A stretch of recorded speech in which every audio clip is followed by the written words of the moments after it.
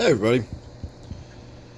Today I want to shoot a video talking about UV sterilization in our fish tanks. A lot of you know that I've been shooting a video series recently about my SunSun canister filter and the damage that I got in the filter from the UV sterilizer.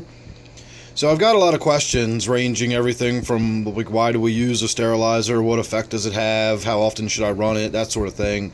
So this video is just going to be a general discussion about UV sterilization and when to use it and why and what it does and so on and so forth. So first of all, what the actual UV radiation does and how it affects the organisms in your tank is that it's a very high energy radiation, and when it passes through cells it damages DNA. And it is a repairable damage, but it leaves behind what you could think of as scar tissue in the DNA.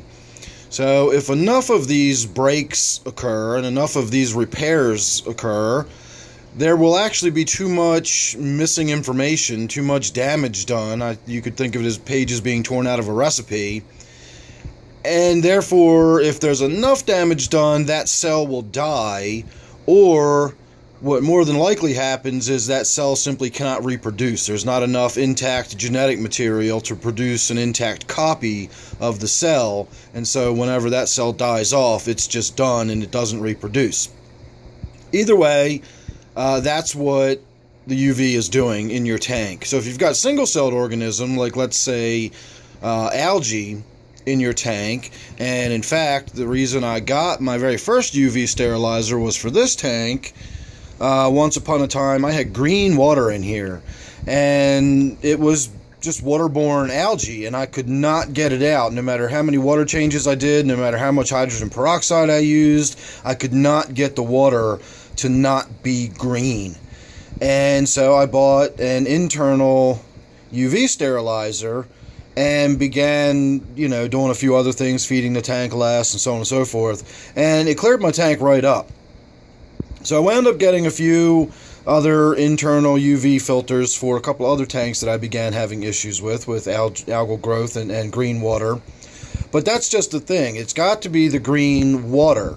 If you look at this tank, for example, this is my native tank, and it's got tons of algae growing on the glass and the rocks and the woodwork. So the UV sterilizer in there is not doing anything to this algae. It's only waterborne microbes or waterborne life that is in the water column. It goes past your UV sterilizer, and that is what kills it. So this algae on the glass is not having, it's not being impacted by the UV sterilizer at all. So when do we use the UV sterilizer? Well, I always just sort of ran them all the time. When I wound up buying my first SunSun filter, it was this 304B, the one that most people are familiar with, and it has a UV sterilizer on it, and so I simply turned it on and left it on. And the way I viewed it was like putting chlorine in a pool. You don't wait until you have green water and mosquito larvae swimming around in it before you put chlorine in it. You put chlorine in it to prevent that from happening. You don't want there to be a buildup of algae or other microbial life or anything else. So keeping the chlorine in there all the time prevents anything like that from ever happening. And I looked at the UV as being the same way. Why wait until I have an issue? I'll just run the UV. It's a few more extra watts on my electricity bill each month, and I will know that I've always got a nice clean tank, because in addition to the algae, it will kill bacterial growth, any kind of fungus that might go through there, any sort of single-celled organism, and that includes parasites. So why not run it all the time? Once I found out that the SunSun filter, it is a bargain brand filter, it's a low budget filter, and the result is the UV radiation actually wound up destroying the UV shield inside the filter, and then of course the UV light was flooding the inside of the filter, and that's not good. I had to do some repair work and replace the filter, so on and so forth. So I have learned not to use the UV all the time.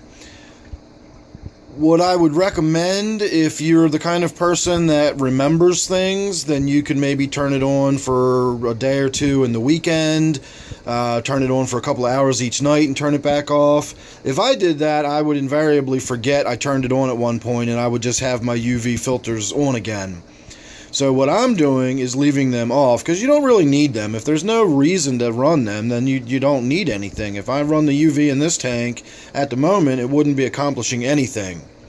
You know, there's nothing in the water that I need to be killing, so the UV light is just in there on, and it's not actually doing anything. It wouldn't be until some sort of microbial life went through the filter, then I would have a use for the UV. So if the water started turning green or clouding up, if I had an ick outbreak, or if I had some sort of parasites in the tank, I would then start using the UV filter again, in addition to other treatments as well, but the UV filter would certainly help.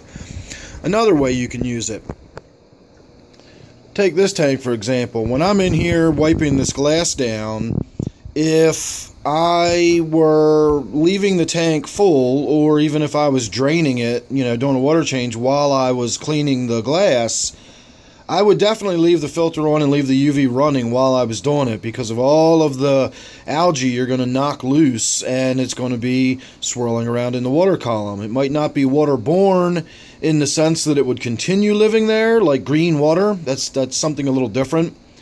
But while it's swirling around and it's suspended in the water, it's certainly going to get picked up by your filter and run past that UV. So that will help kill it. A tank like this that I've talked about before, where I'm going to have a lot of new fish coming in all the time, and they're not going to be quarantined, they're just going to simply come from the wild, and they're going to be put into this tank.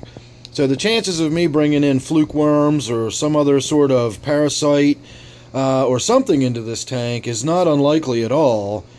So in this case, in this tank, I'm going to run the filter continually, the UV sterilizer continually. And of course, I mentioned before, this tank actually has a SunSun 404B filter, and for whatever reason, there is no off switch. You have to physically take the UV tube out if you don't want it to be in there running. There is no way to turn the switch off and turn the light off. So that's the long and short of UV. It's very, very effective when you use it for something, but if you've got a nice, clear, clean tank, this tank for example, for me to run a UV filter in here right now would be doing nothing but wasting electricity and wearing out the tube. The tubes do need to be replaced periodically, depending on how much they're used, but if you're just letting your UV tube run all the time, you'll need to replace it every so often, and it's not actually doing anything.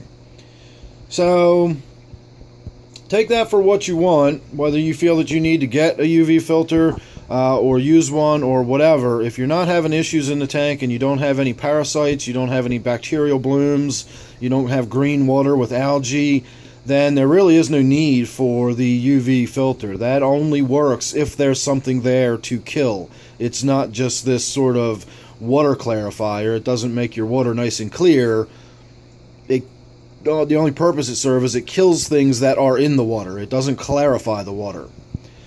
So I hope that helped. Thanks for watching. Make sure you're subscribed. Out of all the tanks I've got, this one is my gudgeon tank. That's him right there, dead center, staring at us with the big open mouth.